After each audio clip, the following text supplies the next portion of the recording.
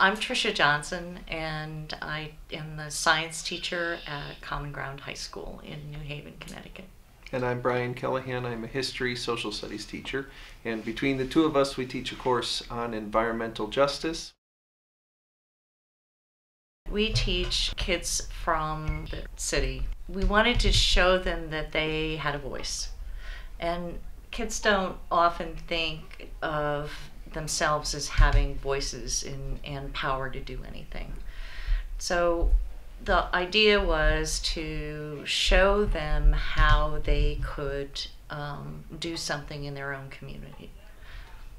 And I would extend that to say that high school kids are very, very adept at identifying injustice. So we really begin with environmental injustice, and the trick is to get them to the point where they understand that they have the agency to bring justice into the world.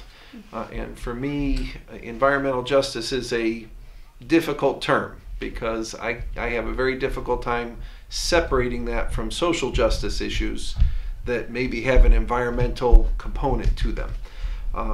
But to get the kids to understand that it's not enough to just recognize the injustice, but to figure out what to do about it, and that they actually have the ability and the capacity as individuals and as a group to work within a community to make change and affect change in a positive way.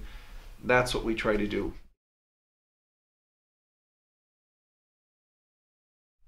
There are curricular goals that are related to science and curricular goals that are related to social studies, history, civics mostly.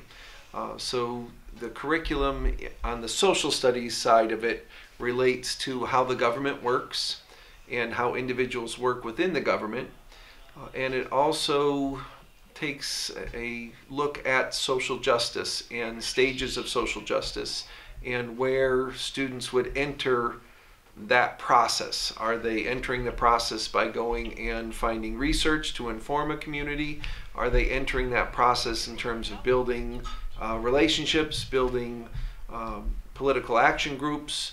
Are they entering that process where they are competing against a different political interest that is the cause of the injustice, as well as trying to understand the New Haven community and where some of the historical injustices have derived in this particular moment in history. So we look a little bit of American history, some racial history, and we give them some language around some legal issues. And on the science side, what we're looking at are the impacts of environmental injustices on health issues primarily.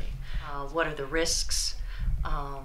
We teach the students about toxicology, about exposure, that there are different levels of toxic chemicals. We look at what's toxic in their own home. And we take a look at environmental issues in New Haven that have an effect primarily on the more disadvantaged community.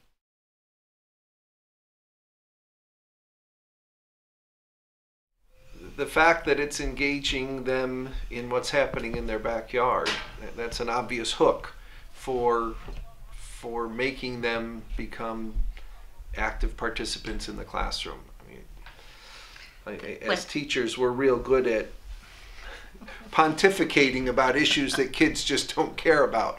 And so when we start talking about toxic issues that are happening in Fairhaven Heights, or we talk about the history of redlining right in New Haven, the kids start saying, wait a minute, that's my street. Or we show them a video where there are people that they actually know in that video. Immediately they are engaged. And it's also interesting that when they come in and we start asking them about problems in their neighborhood, either they'll say, maybe they'll say there aren't any problems, or they'll say, this is the problem, but I'm just one person, I'm just one voice, there's nothing I can do about it. Invariably by the end of the course, the kids talk about that transition, going from I thought I was somebody who couldn't do anything about this to I think I can do something about it now.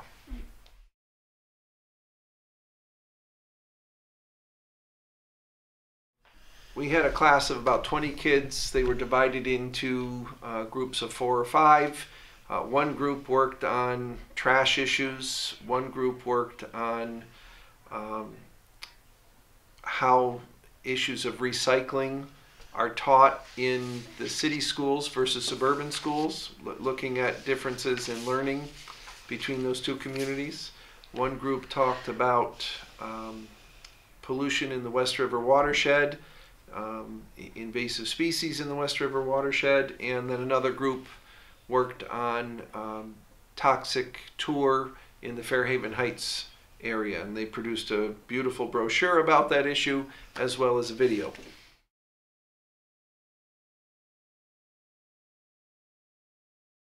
I haven't been here long enough to say, so I can't, but she can. The mission of the mission statement, original mission statement for Common Ground's charter, was to teach all subjects in an ecological way. All of the courses at Common Ground endeavor to help the students understand what they're learning in the classroom engages with what's happening in their world. We try to find that connection.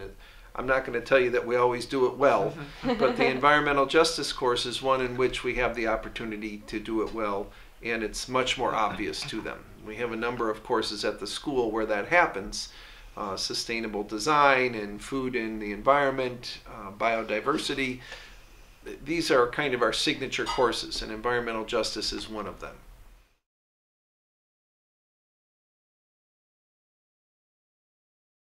We do a lot of looking at the world and talking about sustainability all around the world today.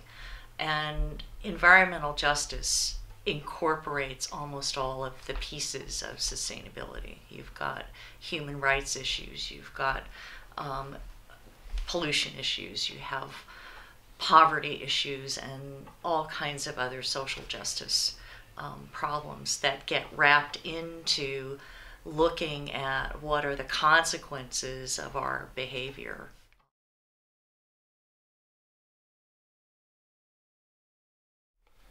Anything we can do to partner with community organizations, this environmental justice course is completely and utterly reliant upon that. We're always looking for partners, and we've partnered in the past with CARE out of the Yale School of Public Health. 2 years ago, we did a project where we worked with them on their Healthy Corner Store initiative.